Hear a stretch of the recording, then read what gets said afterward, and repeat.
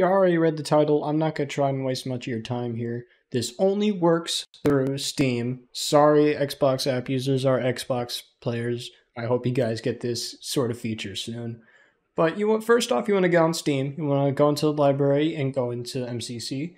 And you want to click on Workshop. Now, the best way to find these backgrounds is go browse by tag and click on background videos.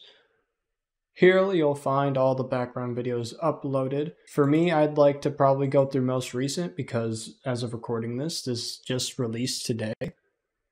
And this will probably be out the next day after the update. Well, one thing you probably want to have to look out for is if it works with the MCC function of just 1-2 switcheroo clicking on the background. Because, for example, something like this, you would have to manually go into the files, swap out a file of a video, the video background, and put in the background you desired.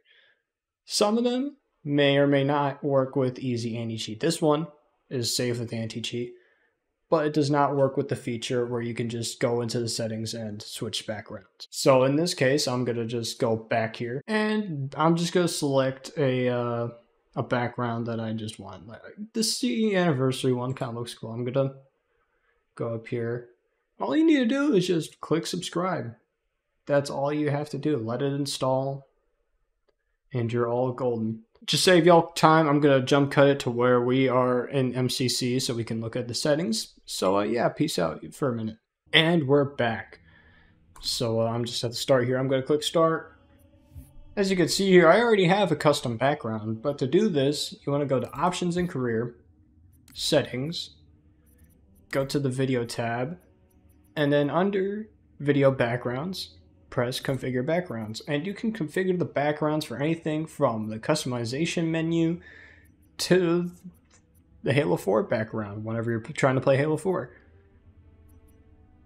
But here I'm just gonna change the main menu background. And what you want to do is scroll all the way down until you see modded videos, and now you're able to click on whichever menus you want. Oh, this came with a classic one too. Oh shit. Okay, I'm keeping the classic one on. Then you back out, and then you're able to save settings, and now you have the background you desire.